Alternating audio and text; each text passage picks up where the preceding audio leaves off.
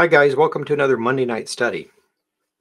Today, we want to be talking about 2 Thessalonians 2. Uh, over the past 3 or 4 weeks, we started off talking about the rapture, and we looked at 1 Thessalonians chapter 4 and 5 together, because most people don't do that. And it's really interesting. I just wanted to share a couple things with you that most people don't mention when they talk about this. And so if we go to 2 Thessalonians chapter 2, I'm using the LITV version, which is the literal version, and just a little bit easier to see some stuff. But it's really close to our King James that we normally use. So in 2 Thessalonians chapter 2, well, actually, let me back up for that. When we looked at 1 Thessalonians 4 and 5, we saw the chapter 4 just talked about the rapture, that is an event, but not where necessarily. And we continued the discussion into chapter 5. And chapter 5 basically said, you don't have any reason for me to write to you the wheres, because you should already know that.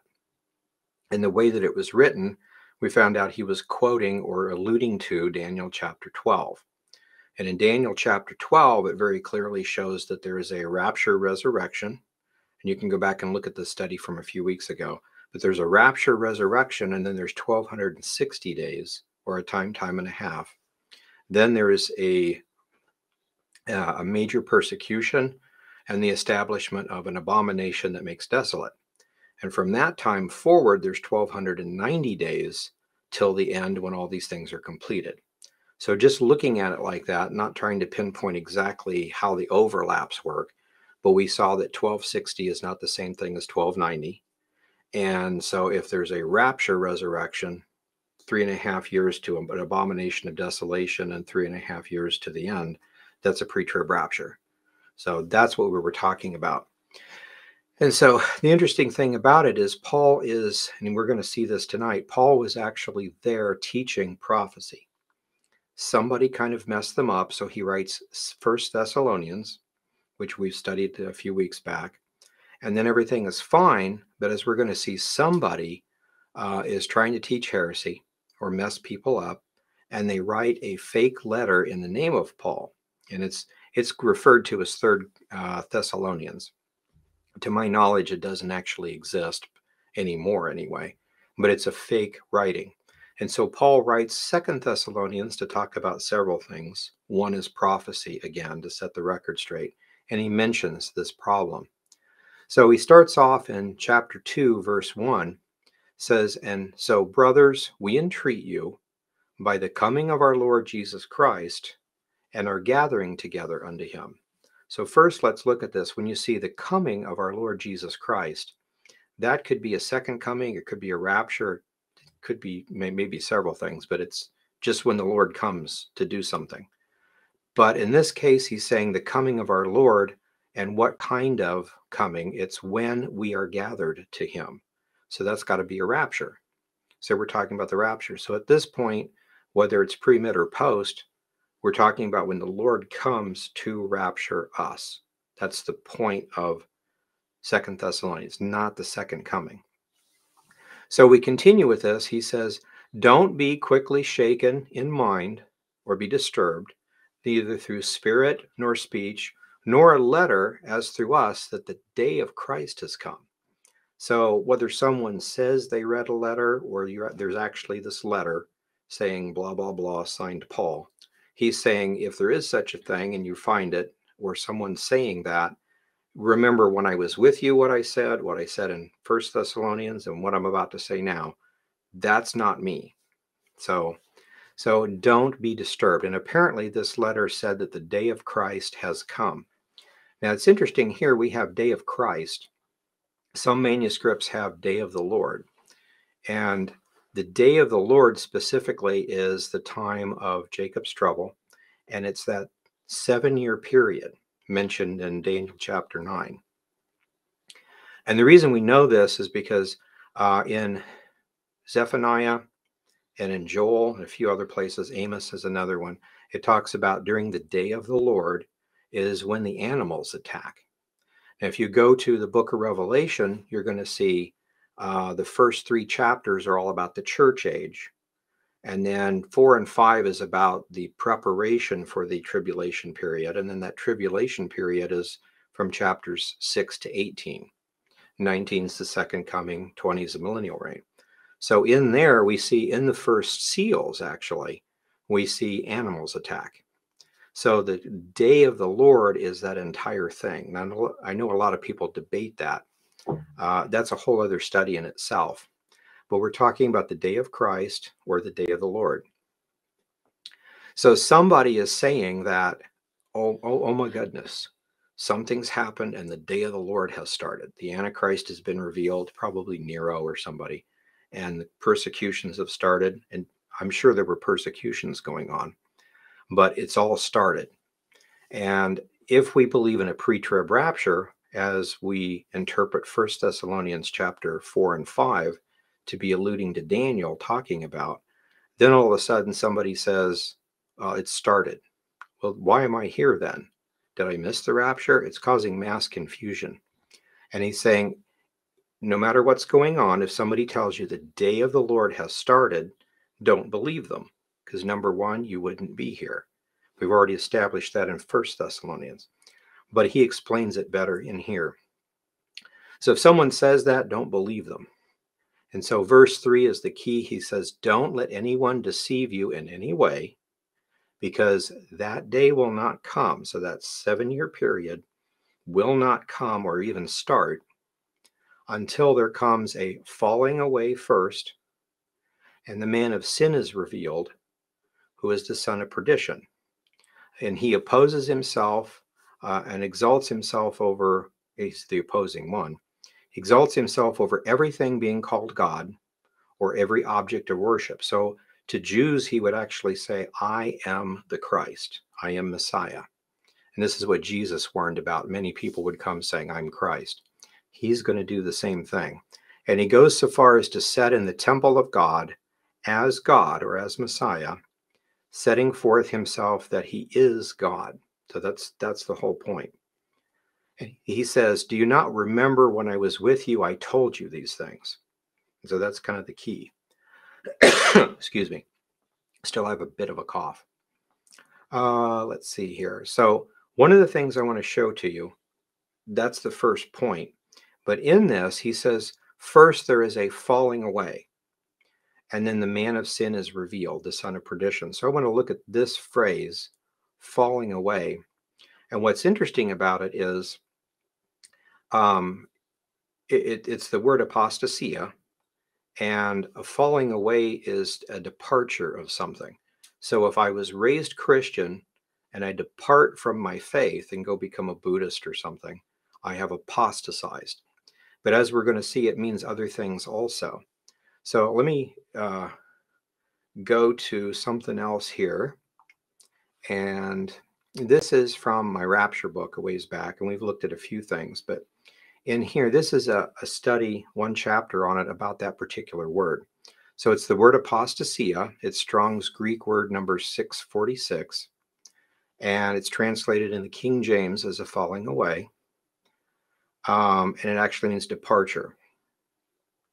So for instance, if we look at it as a noun, just the noun part, it only occurs twice in Scripture. Number one is here in 2 Thessalonians, so we're not sure what the falling away is.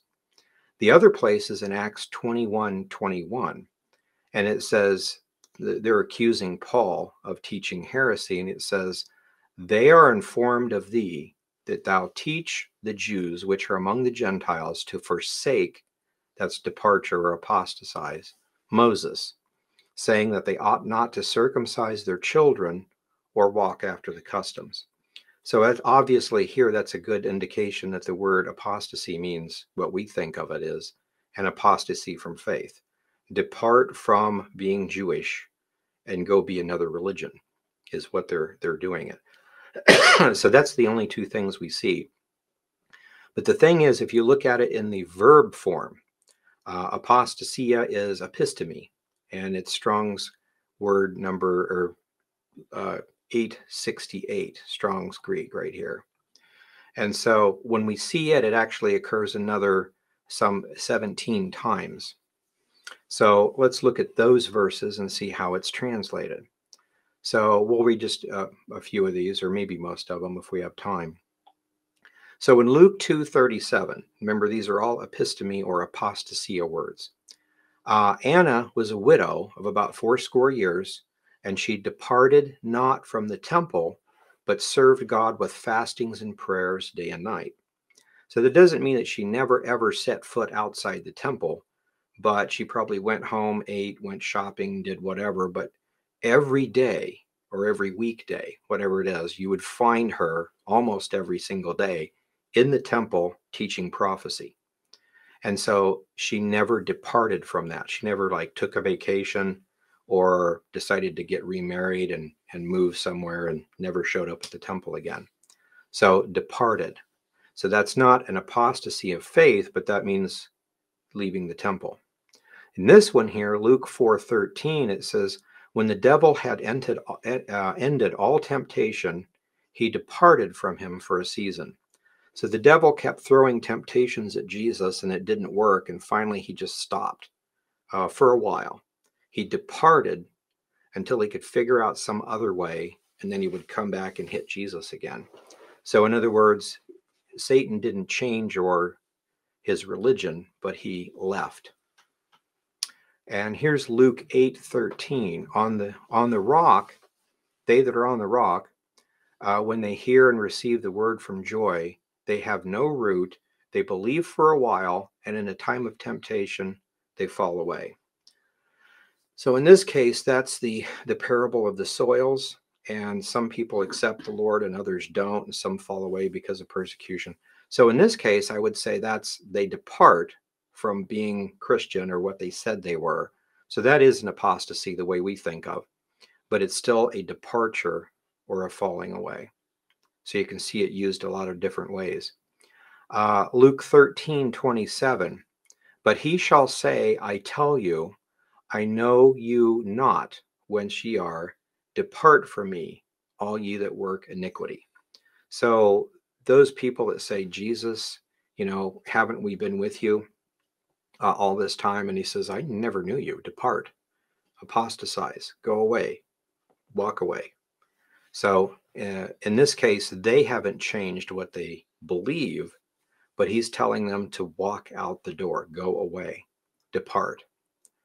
Acts 5:37 and 38 says, and this is in here twice, after this, a man rose up, talking about people that have been part of the Sicarii or the Zealots and fighting against Rome. One guy did this and was destroyed. And then it says, after this, a man rose up, one Judas of Galilee, in the days of the taxing. It's kind of interesting, too, if you read Eusebius. He'll give you more information about these guys, where they were from, what exactly happened. So Eusebius is a great early church historian. But anyway, this guy Judas of Galilee drew away much people after him. So most people would say, we don't like the Pharisees, but we're not going to fight against anybody. That's our theology. And he changed their mind to where they would go away, become a zealot, and fight. So in a sense, that's an apostasy. They've changed part of their doctrine, but they've departed from their practice or their belief, at least in some way. So a departing. And all that obeyed him were dispersed. They all perished.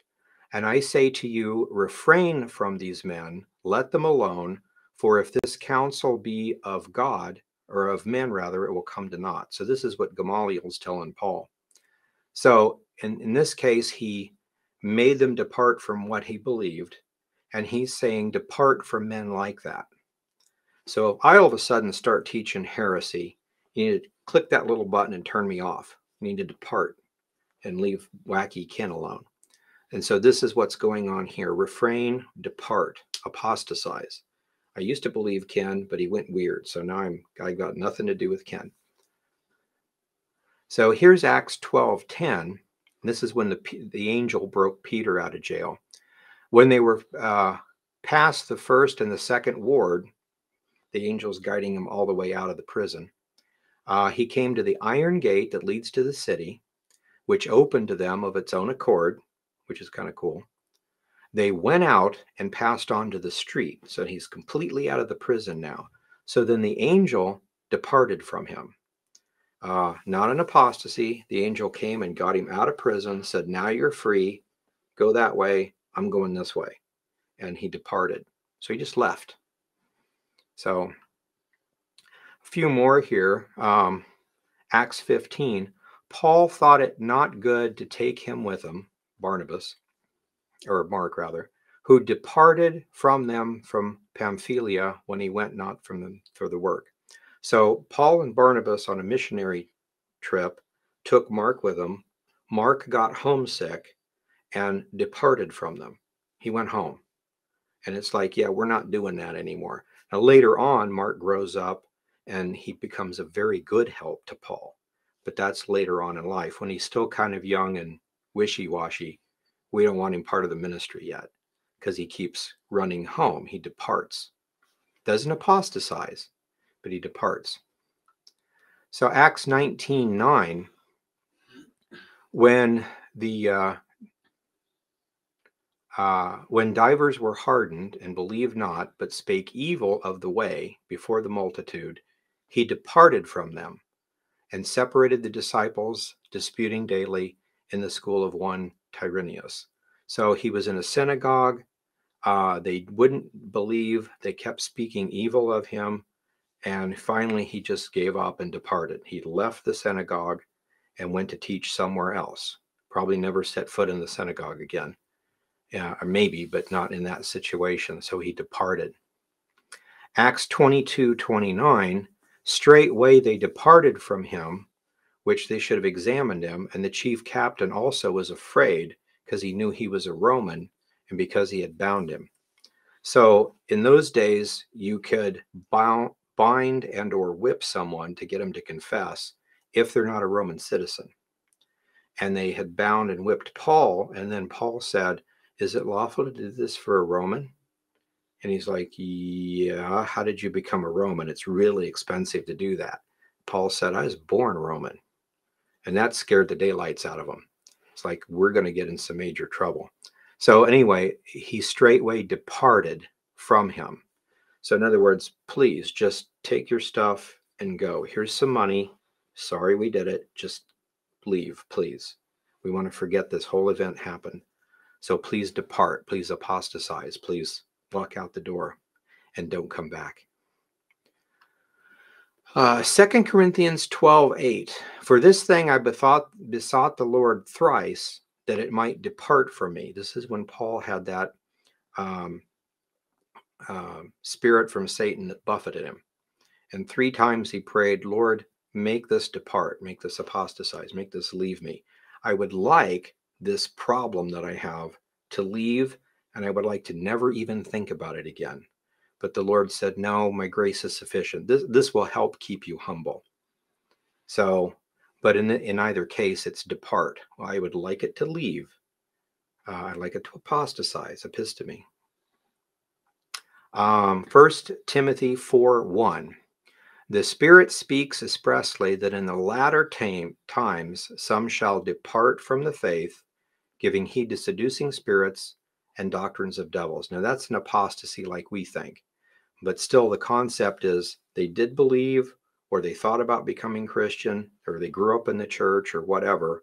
And at a certain point, they got indoctrinated by a false prophet and picked up and left. We all know people like that. Kids that have grown up in our church and you think they're Christian. Next thing you know, they're off in some cult or they're went to some college and now they're saying, I don't know if I really believe in a God or not. They've fallen for something. So they've departed from the faith. 1 Timothy 6:5, perverse disputings of men of corrupt minds and destitute of the truth, suppose that gain is godliness. We could talk about that all day, this prosperity gospel. Gain is godliness. Now that's corrupt minds and disputing of the truth. From such people, withdraw yourself. So I guess the reason I depart is because I don't believe like they do. So from their point of view, I've apostatized. But the main idea here is I don't want to associate with you anymore. Not that I've changed my mind or anything. I'm just leaving because I don't want to be around that kind of person. 2 Timothy 2:19, nevertheless, the foundation of God stands sure, having this seal, the Lord knows them that are his. Praise God. And let everyone that names the name of Christ depart from iniquity. In this case, it's kind of sort of an apostasy or doctrinal, where we're talking more about sin. So you could say, I am a Christian, I really do believe, but I have problems getting drunk or whatever, and I don't really want to change that. Well, you should depart from iniquity. So it may or may not be directly connected to doctrine, but it's sin. It's something that you should depart from. So it's not really apostasia, but more of a departure. And the last one we'll see here is from Hebrews 3:12. Take heed, brethren, lest there be any of you that has an evil heart of unbelief that departs from the living God. And that I would definitely say is an apostasy. But in all these cases, some of them are, I leave the faith, or I leave you because I've changed my faith.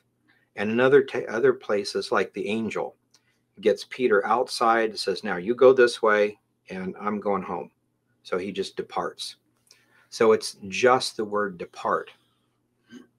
So with that in mind, let's look at here. These are some of the older Bibles and see how they translate it. So here's the King James 1611, which most of us are familiar with, and it translates it falling away in 2 Thessalonians. The Geneva Bible from 1608 translates it departing. When the departing comes, then this will happen. 1583 Beza Bible, departing. The 1582 Reims Douay Bible, that's the Catholic one, calls it revolt. And I thought that was interesting. Almost everybody's got departing because we look at it as an apostasy or departing from faith. The Catholics looked at it that way also and thought Protestants are the apostasy. So they're talking about when the revolt comes, that's the Protestant Reformation. So that's why they put revolt in there. Because the concept is not a revolt like we're going to attack you, but we just leave. That's the basic meaning of the word. 1676 Breaches Bible, departing. 1539 Kramer Bible, departing. 1535 Coverdale Bible, departing. And notice the Old English spelling with a Y-N-G-E, departing. 1526 Tyndale Bible, departing.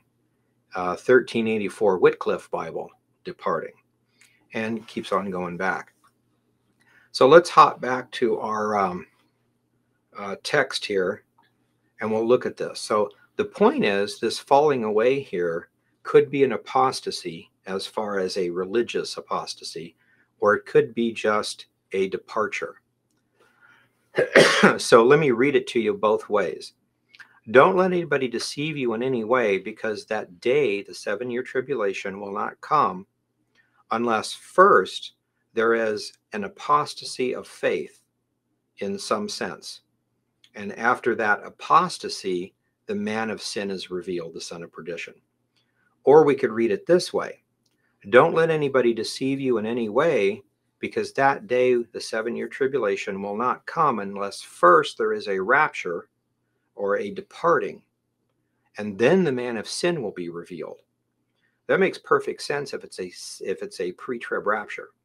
Now we know there is an apostasy coming, and we know there is a rapture coming, so it could be either or, but I just wanted to make you aware of this. And this will come into play as we get down here a little bit more. So the rapture and or apostasy, then the man of sin is revealed. Verse 4 says, the one who opposes and exalts himself over everything to be called God, or every object of worship, so that as for him, he sets in the temple of God, setting himself forth actually to be God. So there has to be a rebuilt temple, a 7-year tribulation. In the midst of that, he sets in the temple, says, I'm Christ, and stops sacrifices. We see this in Daniel chapter 9. And so we go on down here. It says, do you not remember when I was with you, I told you these things? And this is one of the key verses here, 6 and 7. This is really interesting. Now you know the thing holding back. Well, in context, what were we talking about? The apostasy or rapture is the thing that holds back the 7-year period and the revealing of the Antichrist. That's what we're talking about. And remember, back at the top, the subject is when our Lord comes back to gather us to him, not second coming. So in relation to the rapture, there is a departing. Then the man of sin is revealed. So now he says, now you know what's holding back the 7-year tribulation and that man of sin for him to be revealed in his time. Something is holding back the revealing of the Antichrist in that 7-year period. So he goes on and tries to explain this. The mystery of lawlessness is already working. Only he who is holding back now, whatever this thing is that's holding it back, will continue to hold it back until it comes out of the midst. This is actually what the Greek says. It's translated different ways in different texts. And anytime you see something like this, you look at it and say, I have no clue what we're talking about. Well, if it's not normal English or normal Greek that you can just read and go, okay, I get it, then it's got to be an idiom that means something. So when you look at the idiom out of the midst, we see it in several places in the old manuscripts. In the book of Enoch, Enoch is raptured, is taken to heaven, and it says that he is taken out of the midst of the earth. Same with Elijah when he's raptured. And so you've got all these other things talking about a taking out of the midst, meaning a rapture. With that in mind, let me just show you one of these things. Here is, and this is eSword again. So eSword is a free program. And in eSword, they have Bibles, commentaries, dictionaries, and then they have other books, just stuff. And in here, I've got, and this is all free, you can download the Ante-Nicene Fathers. So this is the Ante-Nicene Fathers, Volume 7. And in here, there is a guy by the name of Victorinus, and he wrote a commentary on the book of Revelation. This is the oldest commentary on the book of Revelation that we have, that it still exists. It's about 240 AD. I don't necessarily agree with everything here, but I want you to look at this. This is interesting. This is his commentary on Revelation 15, 1 through 8. Verse 1 says, the book of Revelation, I saw another great and wonderful sign, the 7 angels having the 7 last plagues, for in them the indignation of God is completed. So that's the same thing ours says. We're talking, that's in the second half of the tribulation period, in that last 3.5 years. But what I want you to notice is he says this, and then he gives this commentary. This is just his opinion, but where would he get this opinion if it's not consistently taught by somebody? He says, for the wrath of God always strikes the obstinate people with 7 plagues. That is perfectly. That's how he defines it. As it says in Leviticus. And these plagues that come in that last second half of the tribulation period shall be in the last time. Look at what it says. When the church shall have gone out of the midst. So again, he understands, as it's always been taught, coming out of the midst or going out of the midst refers to a rapture. You're taken from the earth somewhere else. So when the church is caught up out of the midst of the earth or raptured, that's when you have the 7-year tribulation and the plagues. Now, some people might look at this and say, well, he's obviously a mid-trib person then. And the thing is, a lot of us think that there's the seals, the bowls, no, seals, trumpets, and bowls, okay? And so a lot of us think that it's sequential. Some people think that the seals are in the first half, the bowls and the trumpets are kind of 2 things that are 2 different pictures for the same thing. And other people look at all 3 of them as just different pictures for the same thing. His opinion is that they are pictures of the same thing. So with that in mind, if the bowls, trumpets, and vials are all the same thing. I don't necessarily believe that, but if I thought that, or he thought that, and he says that the church goes out of the midst before they start, that's a pre-trib guy. Just want you to look at that. But the point is, the main point is, whether he's mid-trib or post-trib or whatever, he's using this phrase, out of the midst. So the wrath of God is poured out when the church is raptured. That makes sense. So now if we go back to this, he says, now you know the thing that holds him back for him to be revealed. We know the Antichrist is revealed when he signs the covenant, starting that 7-year period. So the revealing of the Antichrist is held back by something that holds him back or restrains him. And this thing, whatever it is, continues until it comes out of the midst. That's an idiom, very clearly means one and only one thing, the rapture. Well, what person, event, or people, or whatever are raptured that would no longer hold him back? It's not a single person, like in the book of Acts when Philip was raptured from the desert where he was at back to a city. We're talking about the church. So with the ancient manuscripts of Enoch and Elijah and Victor's commentary, they all clearly indicate this as a rapture verse. So we look at this. Now you know what holds back the Antichrist, the 7-year tribulation. It is the rapture of the church. And again, that's what we're talking about, our gathering together unto him. And that is exactly what this means if this is a rapture rather than a falling away, that there has to be a departure first, then the man of sin is revealed at the beginning of the 7-year period. Now, if this doesn't mean rapture, if it just means apostasy, like most of us think, it still fits. We're talking about a rapture. There's some sort of an apostasy. The man of sin is revealed. But specifically, what's holding back the man of sin sealed is that thing that's taken out of the midst, which again is the rapture. So no matter how you look at this, it's a pre-trib rapture. And I think it's really, really clear in a lot of these things.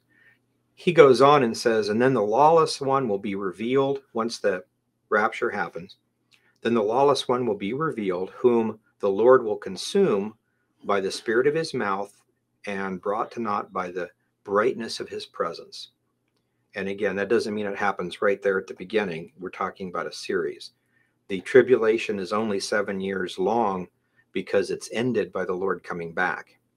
The Antichrist is a supernatural being and can't be stopped by human beings.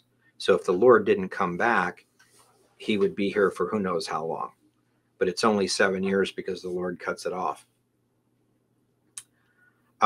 His coming is in the Antichrist is in the accordance of the working of Satan with all power, miraculous signs, and lying wonders. So they're fake or demonic. And in all deceit and unrighteousness in those being lost, because they did not receive the love of the truth in order that for them to be saved. So we understand this, that people are deceived because they don't have a love of the truth. In other words, a love of Scripture. If you study the Scriptures, you'll have a correct understanding and you won't be deceived. Like, for instance, a lot of my friends refuse to take the shot. Trying to say it right so nobody get me in trouble. And because the idea of not even the changing of DNA or anything, but the concept of someone saying that you have to do X, Y, Z, or you can't come out into public and buy and sell. That's what the Antichrist does with the mark of the beast. Now, the mark of the beast doesn't come on the scene until the middle of the tribulation period. We're gone way before that. Even if you're a mid-trib person, we're still gone before that. So we don't get to see that in full development, but that's not the point. If we know that technology is going this direction and it's going toward a bad way, it's up to us to resist. When we resist the Antichrist's kingdom and those kind of things, we pulled it back, which is what we're supposed to be doing. And then the Lord has to take us home for this stuff to start. And that's what we're supposed to be doing. Now, if you didn't have a love of the truth and you didn't study prophecy, you wouldn't know any of that, and someone would come along and say, well, if you don't do this, well, if you go ahead and do it, it helps people. It shows them that you care. Well, I suppose so, but it's still forbidden. So it's still that kind of a thing. You have to have a biblical understanding, and your biblical understanding will make it very clear. So all of us that study the prophecies have the same attitudes, have mainly the same ideas. People that don't study the Bible at all, they don't have a clue how in the world we think.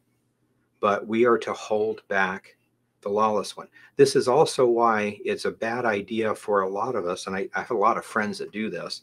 They say, well, the rapture's got to be around the corner, and it probably is. If that's the case, I have no time to witness or to help anybody or get anybody saved.